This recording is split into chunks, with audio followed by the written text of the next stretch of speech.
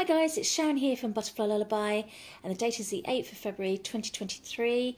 I don't know if you have ever had a go at making a book, a handmade book. Well, I made one last night for my mum. She's very sick at the moment and she's in hospital. So I thought that I'd take time and make something lovely for her, you know, that's taken my time. And I'm really quite happy with it. It's got the spine. I've covered it in lovely fake suede. And it's got the pages in there that can flip through. So, have you heard of a book cradle? Well, you need a book cradle. This is what most people use. But I've used a chessboard, and it's brilliant. So, you know, it's just that in a shoebox. And I've mapped out, not very well, but I've mapped out my holes there to make all the punches. There's lots of videos on YouTube on how to make a book, so I'll probably add some to my blog because I think it's nice to share videos for people and support them. So that's what I'm going to do, and so you can have a go at making your own book. So good luck, guys, and let me know what you think of this. You know, you might be able to pick up an old chess board from, you know, I don't know, a boot fair or somewhere, and it makes a really good book cradle for punching your pages. Take care, have fun, and I'd love to see your little designs. Maybe pop by and say hello on my little art group on Facebook. I'll try and add the link to this description. Take care, bye-bye. Hi guys, it's Sharon here from Butterfly Lullaby and the date is the 10th of February 2023, and here's a handmade book that I made from scratch for my dear mum, who I adore. And I just think how lucky I am to have family, because my nan was a child orphan and she went out of her way to make sure we got the childhood she never had. So I feel very, very lucky and fortunate. I spoke to my mum the other day, and she was in tears. She's in hospital. It's a long story, but I just felt I choked. It was just, oh, what can I do to make my mum smile? That's what I thought. So here it is. I love Mum. It's even got a spine, this book. So I'm really it's my first attempt at making a book like this. I did make some fabric books years ago, which are on my channel, which you can check out. It says here, for my lovely mum, handmade by Sharon J. Bainbridge, 2023. So I thought, what would be really lovely? By the way, I'm going to add some videos because I think sharing is caring, and I think that by sharing YouTube videos, craft videos, you know, being a team player is a good thing. Sorry, Dewey, can you get that off my thing? I've got Doodle Boo, my daughter's cockapoo, next to me, and he's a little bit of a mischief. But anyway, so I'm going to add my blog to this video description, and you can check out some wonderful videos on how to make a book. And yeah, so I just think that it's important to share videos. But anyway, on the first page, so I thought it'd be lovely to just write down all my happy childhood memories and put them down in this book. I mean, I haven't put everything down here because it would take me too long, but I've managed to fill about 30 pages. So the first page is, and my drawings are not great, as you can see. Mum wanted me to go to art college because I still love drawing. I really loved drawing as a kid.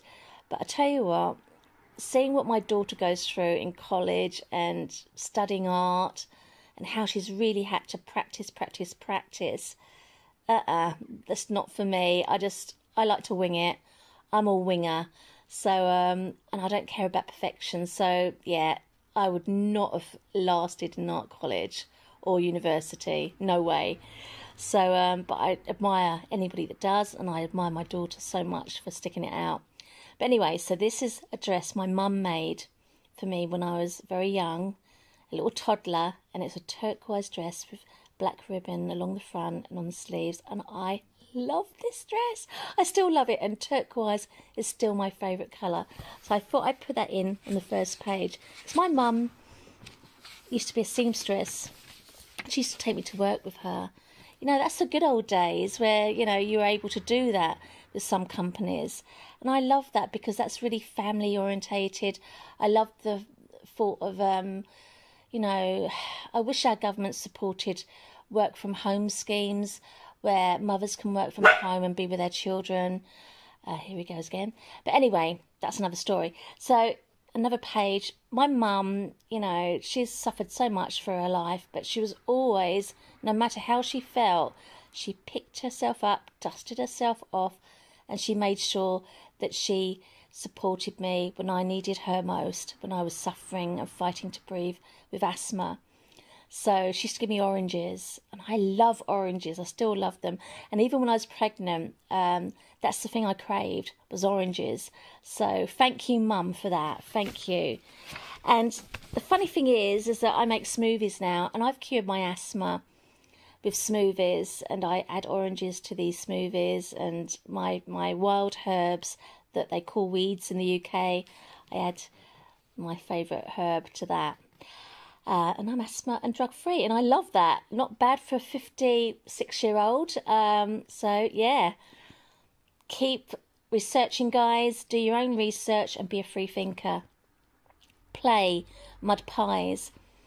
Oh my gosh, I just used to love playing. And the thing I love about my mum is that she always encouraged me to play. You know, she said that, you know, when I was very little, I used to go out to the sandpit, and I used to get a filthy day, come back, sand in my hair, and I'd be like knocking on the door, "Mummy, apple, biscuit," and I would go off again, playing again with my friends. You know, she really let me play, and, you know, I used to make mud pies in the gardens and that, and I used to get really muddy, and she didn't care. You know, all my clothes were filthy from the mud. Be rolling in it, and you know, she just used to encourage it. And that's what I love about my mum, because I really got to be a child. I really got to play and enjoy being a kid. I didn't want to grow up, guys. You know, I'd be sitting on that swing when I was about, I don't know, 9 years old, thinking, I don't want to grow up. I just want to stay a child forever, because I just love being a child. So that was the apple and biscuit thing. Yeah, when I'd knock, knock, knock. Apple biscuit, Mum, apple biscuit. And then school, you know, I hated school. But the thing that got me to school, and people go, "Oh, sweets, so bad for you." But yeah, the thing that got me to school were the sweets. I love sweets. I've still got a sweet tooth now. But yeah, thank you, Mum, for the little pocket money to get me to school. You know, I used to walk to school. I got my sister to school as well. I used to walk her to school. Yeah, sherbet dib dab. Remember that? Love hearts, blackjacks. Loved it all. Loved it all.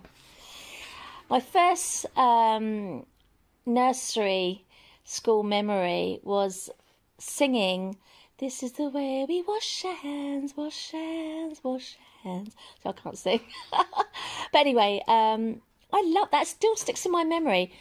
It's amazing. I mean, like, because I was talking to one of my friends who's got a little YouTube channel called, I think it's Sing. Oh my gosh, that's my dyslexia. I forgot. What's he got now? He's got something in the background. I'm going to have to close up and restart this video again. But anyway, that was a happy memory of singing that nursery rhyme. Nursery rhymes are so important for children to make learning fun. They really do. Need more of it. More of it. Here is my very first memory of Christmas when I started a new school. It was primary. I remember going to the play where they were singing Away in the Manger, the children, and it was so spectacular. My gosh, it just felt like the best Christmas ever. And it was, oh, it was wonderful. Just standing there with my mum and watching this and just feeling like real Christmas and waiting for Santa to arrive. Oh, I just loved it, absolutely loved it. It's such a special memory for me.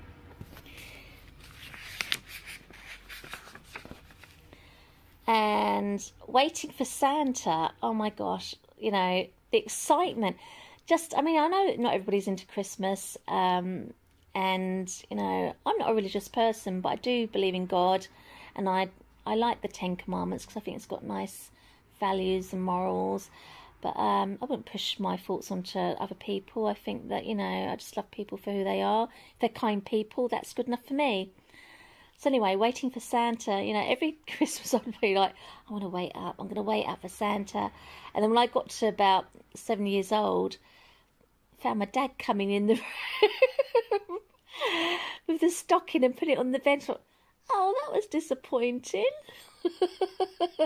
So that was really sad for me. I wish I hadn't waited for Santa, because I just loved the magic of Christmas, just believing this old guy would deliver Christmas presents to all the children. It was just so magical. And the reindeer, it was something else. I loved it. I don't know, there's something about being a child and just having that, you know, that imagination that anything's possible. Because that goes, doesn't it, when you get older? And that's a shame, because we need to keep that magic going, keep the imagination going. So I wrote about that for my mum and the happy times we had with her family, and, you know, we used to visit a family in Kent, in England, etc. Doctor Who, oh my gosh. When I was a kid, Doctor Who was black and white, and I've got one of my oldest, dearest friends, Carol. We used to hide behind the sofa, and it was a black and white Doctor Who back then, so it's nothing compared to the kids' programmes today. And then when we used to sort of, because we weren't far away from each other, just a few houses away, we used to run to the middle, and then we used to run back to our homes. And it was just lovely, lovely memory. And, you know, Carol's such a dear friend of mine. She knitted me a beautiful blanket. She's knitting my mum a blanket now. I can't thank her enough. She's such a kind, lovely person. I'm lucky to have her as a friend. I mean, I've written about the Daleks. You know, the Daleks, I mean, aren't they funny creatures? Whoever invented them is quite hilarious, because it's got like a whisk for the kitchen as one of the arms and a toilet plunger. Oh my gosh, it just makes me crack up. But anyway, Top of the Pops was another memory that, oh my gosh, I just loved growing up with Top of the Pops. And we had music in our house all the time. My mum was always playing records, you know, and I've got so many lovely memories of all the different music she used to play. Adam Faith, what do you want if you ain't got money? I don't know if I got the lyrics right there. You know, and Glenn Campbell, I'm a lonesome cowboy. So I've been listening to some of these music tracks on YouTube, but I've got a record player now, and I can't play it because part of it's missing. I don't know, the plug that plugs it in is missing, so I need to sort something out there, because I'd love playing records. I've got happy memories of me as a child, you know, blasting all my records, you know, when I was 16, 17, and even younger, you know, sort of play Elvis Presley, etc. in my bedroom. Pocket money. I used to get 50p a week for washing up for my mum, dear old mum, and I used to save up. And my first record that I bought with my 50p was Good Luck Charm by Elvis Presley. And, you know, it was just so amazing. I just felt so good to be able to go out and, you know, buy something. So I learned about money at a very young age and how to save it up, and, you know, I was very good with money. So what else have we got? Unselfish mum. Yeah, my mum, she made sure that, you know, I got to see all my family. And even though my parents split up, they didn't go to court. This is when I was about 4 years old. They just, basically, they said, my mum said, you know, who do you want to live with? And at 4 years old, I knew that my mum was a better parent. So I chose my mum, and I chose wisely. I'm so glad I chose my mum. I mean, if I chose my dad, there's no way my dad could have looked after me. Love him. But I would have gone to my nan. You know, my nan would have raised me. She wanted to adopt me, actually. But I'm so glad that I stayed with my mum. And my mum remarried, and I've got a fantastic stepfather. He's absolutely amazing. He really is. he's an absolute rock to us all. So also, you know, my mum was very young when she had me, and I just can't thank her enough. So I said, you know, thank you for keeping me, Mum. You know, she was only 19 when she had me, and she didn't have an easy time of it. So I feel very, very lucky. And that's my terrible attempt at drawing a little bunny that I had, a yellow bunny that was bought for me in the 60s when I went into a hospital of asthma. So, yeah, I don't know. I think that, guys, if you create a book like this, and it doesn't have to be fancy, just write in it. I mean, my writing is pretty rough and scribbly, but you know, my mum, I know she's going to love this because it's the time and thought that's gone into it, and the, you know, reminding her of all the happy times we had when we were children. And it's thanks to her that, you know, I've got all these lovely memories, and I think that's so important that we, you know, I don't know, just respect our parents and be thankful for all the sacrifices they give us. You know, I feel that I took my mum for granted when I was in school because I was away from her, and I thankfully got to home educate my daughter because she was bullied in school, and she begged me to home educate. And the bond that I got with my daughter through home educating is just something that I treasure so much. I feel so lucky that I had that experience, and you know, she's just, yeah, I just adore her. I adore her. So anyway, all our pets. So Dusty Dog, this is going to make you laugh. My dad told me this is my stepdad, but I call him Dad. I think of him as my dad. He's the one that raised me. He's just amazing, an absolute angel. But yeah, anyway, he said to me, did you know that you asked me when you was a little kid if I killed your dog, Dusty? Did I run over your dog, Dusty? That's the first thing that came out of my mouth when I first met my stepdad. So, poor Dad. That just shows, you know, no fear. I've never had no fear, obviously, from a very young age. I just speak my mind. Did you kill my dog? Poor old Dad. Yeah, so poor old Dusty, lovely, lovely dog, but she obviously got run over. Ben-Jemima. Now, Ben-Jemima, the rabbit, now that's a funny old story because we had an Uncle Reg. He wasn't really our uncle, but in those days we used to call everybody uncle and auntie, you know, who were friends. So he brought this wild rabbit back, and this rabbit, my gosh, used to get out and she used to go and see the other rabbit, which was down the couple of gardens, and she got pregnant.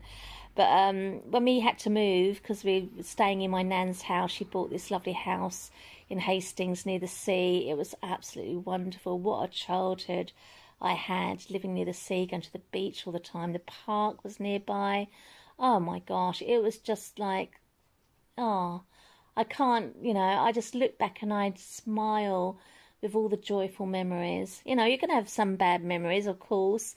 You know, you can't get through life without a few bad memories, but the good memories outweigh the bad ones, without a doubt, you know, absolutely. So, Ben-Jemima rabbit. So we had to give her up when we moved into the flat.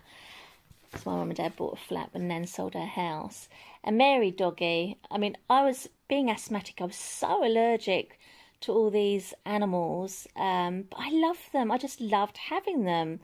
And Mary I adored. She got run over as well, unfortunately. But, you know, and I used to rub my eyes, sneeze, wheeze, etc. But, yeah, I used to still get a cuddle from these doggies. I'm not allergic to animals now, thanks to my daily smoothies. So I just feel very lucky. Judy doggy. Now, Judy doggy, oh, my gosh, what a mischief she was. She would get out. As soon as you open that door, she'd boom, out the front door. And every time I tried to get the bus, which was down the road, she'd get on that bus. Oh, nightmare. I'd like to try and run around catching her. I'd be late for college, etc. Oh, dear. Yeah. Oh. But you look back and you just laugh, don't you? And I just say thank you, Mum, for my brother and sister, because I feel very lucky to have siblings. And, yeah, of course, I love them both very much. Art. My mum always encouraged me to draw and be an artist. She wanted me to be an artist. She wanted me to go to college, but there's no way. I mean, I've seen what my daughter has to go through with art and how she has to really sort of study the muscles, the bones, perspective. It is really technical, and the annotations, the amount of annotations she has to write, I would be bored silly, because I like to fluke it, guys. I care about perfection. Perfection's overrated for me. I just feel like, just do it, just go with the flow. So that's what I like to do. So I got into secretarial field, which was brilliant because I'm dyslexic, so it helped me to spell better. So that's another story. But Melody, that's my daughter. So my mum helped support my daughter with her arts by giving her some money towards a cello and her arts, etc. And just can't thank mum enough, you know, and my dad, of course, as well.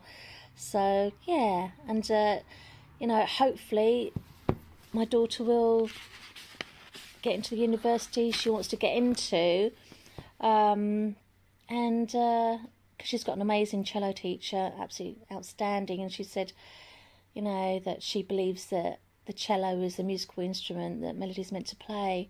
So yeah, just watch this space. I hope to share a video of my daughter playing the cello one day. Best mum. So I mean, I remember coming home and excuse me, and having my mum there. I mean, I know she had a little cleaning job now and again, but she always went to the cleaning job when I was asleep in bed, and we used to go to bed early, about 7 or something like that. So it was just so lovely coming home and having mum there.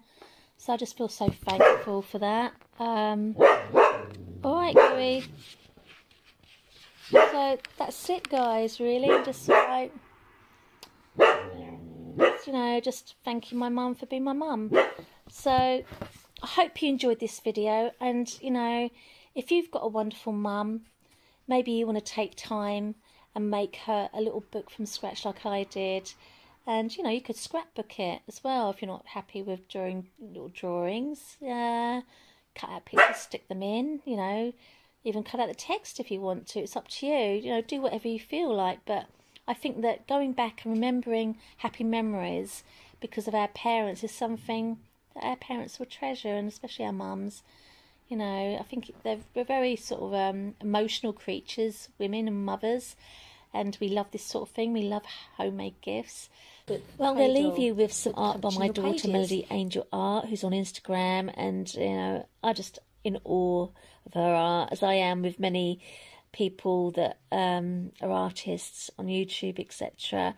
My daughter, I encouraged to draw when she was very, very young, and 2 years old. I thought, wow, she's got some character design there when she's just drawing in the bank, and I just thought, oh, I like this. So I just encouraged her to draw and paint, and she created lots of wonderful art and craft videos for YouTube with me when she was little. And I cherish those. She was called Little Snowflake or Snowdrop.